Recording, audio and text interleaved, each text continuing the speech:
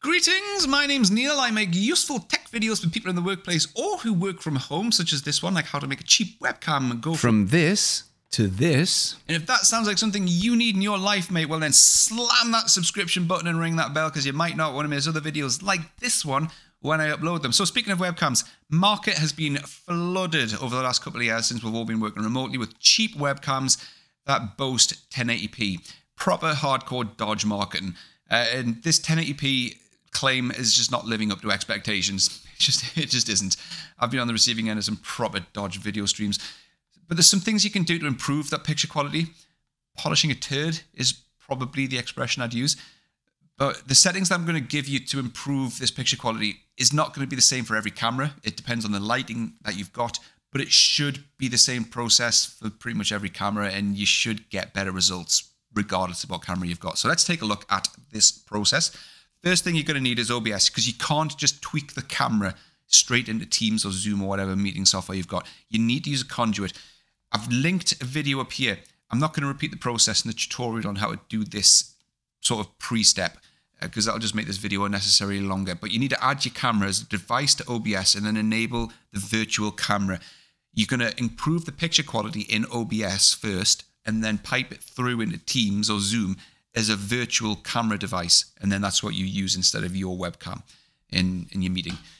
So once you've done that, just as a base reference, this is the AVerMedia PW513, just for context as to how bad this Jellycomb camera is, right? So this is the PW513. This is a 4K webcam. It's a studio quality webcam. The picture is quite desaturated, but it's a baseline reference. So you then add studio lighting and color grading, and you end up with a phenomenal picture quality with this camera. Logitech C920. Widely regarded as one of the best on the market in all lighting conditions. It's very versatile. The detail is incredible. Look at the strands of hair. Color is exceptional. It's overexposed a bit on my face. I'm facing a window, but just generally, it's one of the best on the market, but it's not the cheapest. But you do get what you pay for with webcams. It's that kind of an economy. And then you've got Jellycomb. What's happening? What's happening with this camera? It's dreadful. So this is out of the box stock settings for a cheap 1080p web camera. If I just move, right, look at the guitar in the background. It's pulsing all over the place as the camera tries to do whatever it thinks it's supposed to do. It's got one job and it's just not doing a very good job of it. That's the autofocus trying to focus on I don't know what, right? So that's disorienting and probably nauseating for whoever's watching it. The colors are all over the place. I'm massively overexposed here.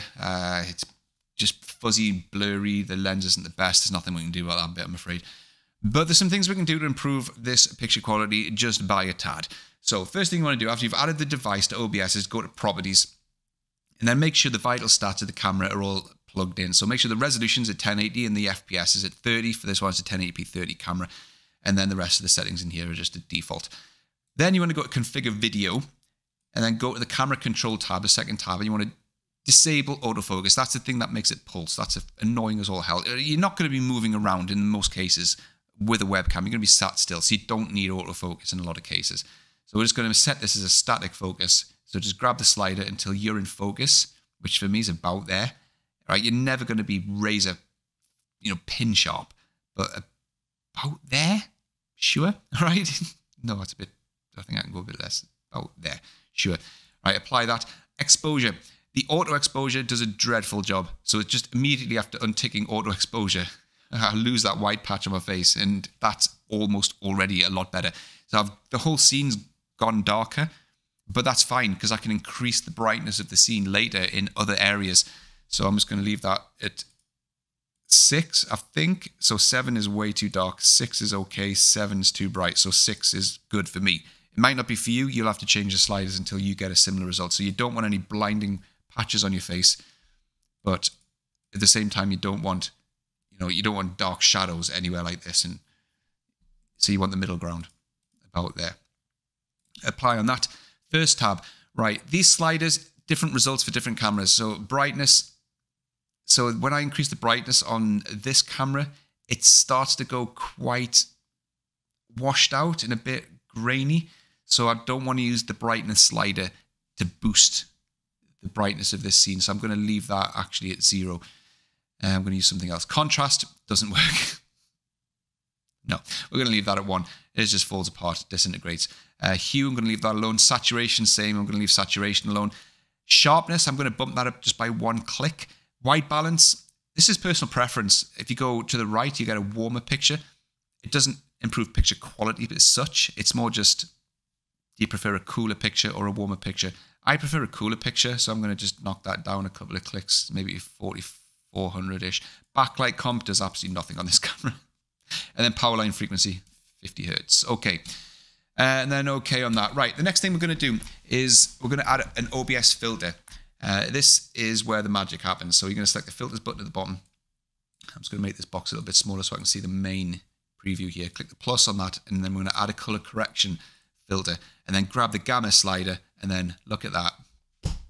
Immediately, this is just a different camera. This is going to differ based on what camera you've got. Now, the more gamma you add, the brighter and the more over.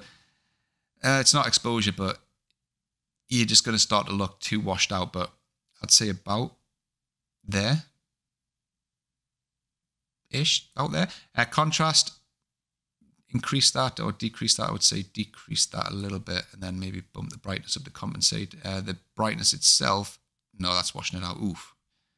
No, I'll probably leave that about. You do have more granular control using the notches, but I'll say about there. I'm happy with that. That looks immediately better. And then saturation, yeah, the more saturation you put in, you're going to look like a sunburn victim on a cheap web camera.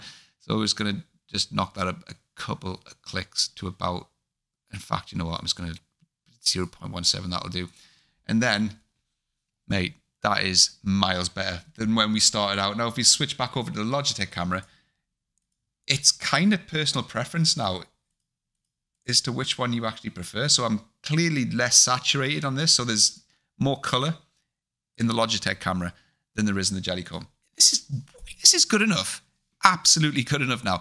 There's no studio lighting. This is naturally lit. This is great. That's really, really good quality now for a cheap webcam. If you wanted to add studio lighting, you absolutely can. And when I say studio lighting, I mean like a 30 quid ring light sat behind the monitor. And that looks epic. I mean, I'm very bright. I could probably drop the gamma down a little bit just to compensate for that. But that looks awesome. Now, comparing that over to the Logitech, it's now a matter of opinion as to which one's better, isn't it? I mean, what have I done? I don't know what the Jellycomb cost, but I'm pretty sure it was sort of in the region of 30 or 40 quid. And the Logitech sort of 90 to 100 quid. Wow. And then you've got the Ava Media, which just bosses over the both of them. I mean, that's a matter of opinion, I suppose. But there you go. That's how you take a cheap webcam, make it a lot better. You're just using a few sliders and OBS. And speaking of OBS, I forgot to add this bit at the end. If you just to wrap this up, just as the final point, in OBS, just to use this in anger, make sure you turn on your virtual camera, head on over to Teams, go into your devices, your settings, and then devices, and then turn on your OBS virtual camera, and then that's it. That's how you begin to use your improved webcam when you make a test call. To test your call quality, you're now using your improved webcam as your webcam in your meeting software. There you go. Thanks very much for watching. If you've watched that and you thought, mate, that was super useful, how do I repay you? Well, mate, my currency is video likes and channel subscriptions. But no, I've got a website in the description down below as well. So if you, for example, if you're looking to buy an Autodesk license and you're looking for a discount, I've got a link in there to Autodesk's current discounts. And if you buy or subscribe to an Autodesk license using one of my codes or one of my links, then Autodesk give me a kickback for sending you their way. And also my businesses are down there as well. So that's it. Thanks very much for watching. Hope you found that useful, and I'll see you in the next one. Doodles!